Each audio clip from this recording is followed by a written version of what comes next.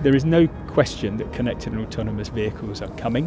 What we're going to see soon is these vehicles on the public roads, so on the roads you and I drive on. It's just going to be the future of transport. It's going to open up a lot of possibilities for people. This is the very, very start of something exciting. Gateway is a series of trials really looking at how people are going to use future transport, new mobility solutions in the future.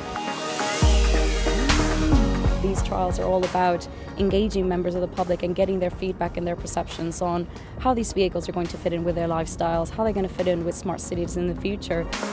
This isn't something which is happening in the laboratory, it's happening within the Royal Borough of Greenwich.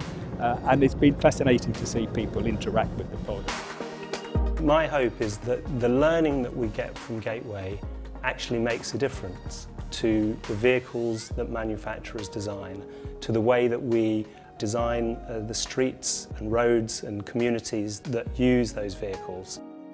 For the Royal Borough of Greenwich, it's critical that we involve the public, that we involve our residents and indeed businesses, and that we take account of their views. If we do that, we stand a good chance of deploying this technology in a way which is to their benefit and to the benefit of the city. I'm very excited about it because it's the first time we're going to see pods actually being used by the general public in a live trial, I think anywhere in Europe. This is about the UK and UK industry and engineering and science and behavioural studies, really making sure that we get the best in this country. We work in an international marketplace. Gateway gives us an advantage here. We can go and talk to different countries who perhaps aren't as far down the journey as we are.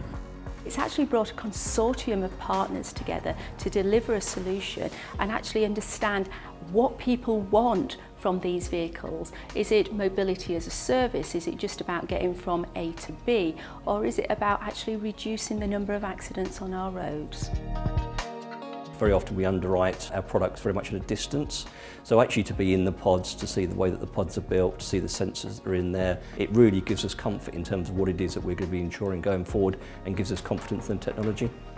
We've designed the whole Gateway programme around safety. Safety first and foremost. It's a fairly complex environment that the system has to be able to navigate. There's lots of pedestrians, lots of cyclists, and they're not really following highway rules. So there's a lot more degrees of freedom as to what can happen. It's about how these vehicles connect, how that data is being pulled from the sensors and the cameras to make sure that people that travel in these vehicles are actually kept safe.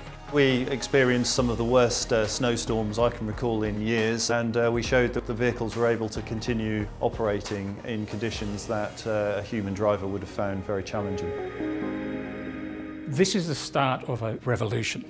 Even though the future is uncertain, it's an exciting future, and hopefully we'll be able to help shape that future using evidence-based research on how people interact with autonomous vehicles. The name Gateway wasn't chosen by accident. Gateway was meant to inspire lots of people, so it's the gateway to the next stage. So we're creating London's Smart Mobility Living Lab right here, and that's going to be a test bed for connected and autonomous vehicles.